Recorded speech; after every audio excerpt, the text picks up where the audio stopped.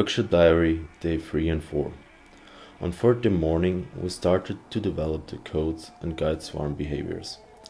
Everyone made a series of design and developed the codes. And then every group discussed about the project with Roland and selected one to fabricate it. On fourth day, we had the models ready. First, we started to prepare the models by sanding and waxing it in the ADDLAB. Later on, we went to the design factory in Alto University, where they have different kind of lab for fabrication with a vast range of materials. We started to work on the models, melting the resin, laying down the fiberglass sheets and shaping the strings on the model as an instructional element.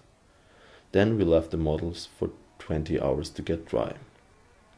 This was the fabrication part of the workshop, and we will post tomorrow the presentation and the final review.